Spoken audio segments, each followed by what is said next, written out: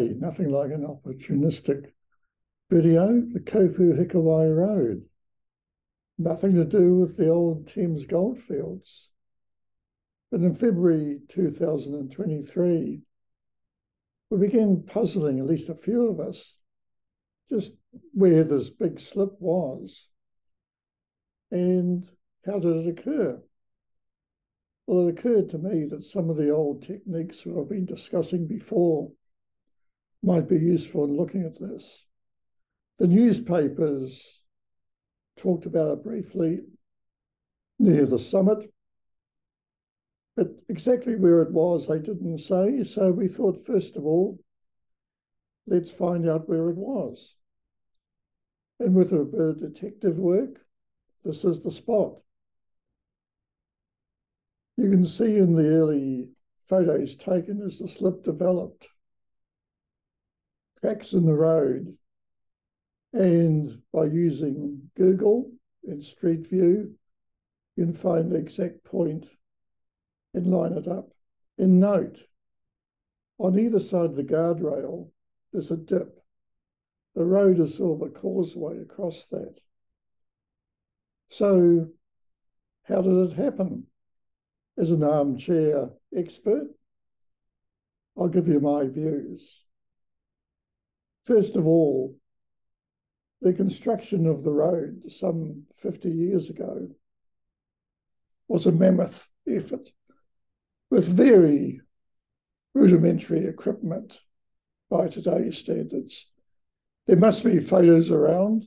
The only ones I could find on Althea Barker's blog site. These give some indication of the kind of territory they were going through. Cuttings, filling in, a big job in an area of high rainfall and big contours. So what is the area around the slip like? Google Earth helps us. Looking here, you can see I've exaggerated the contours.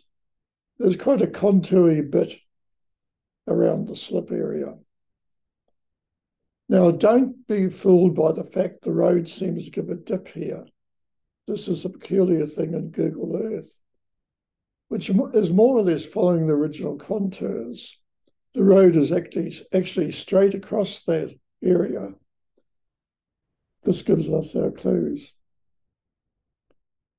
Going back and using the same techniques I've used in the gold mining videos, let's look at the early maps. Well, the only early maps I have are aerials. And this one from about 1973 shows exactly what was done. As you can see, the dip in the road at that point was leveled out by putting lots of fill across it to form a causeway. Obviously compacted and done to engineering standards of the time, but that area, some 10, 15 meters deep, is obviously the weak point. You can see how it's been built up.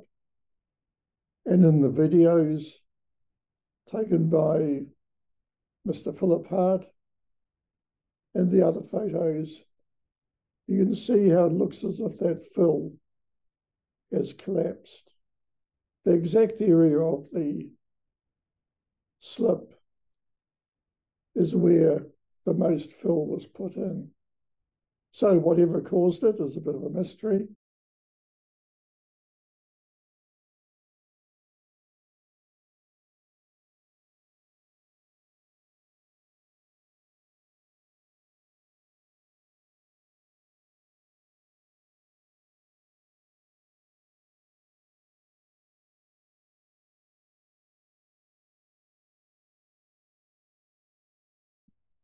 It seems clear the weak point in the slip area is where that fill was put in.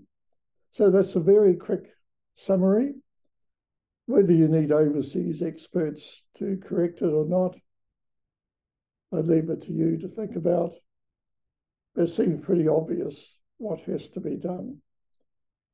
Something has to bridge that area that's a bit more robust than what was done 50 years ago. Thank you.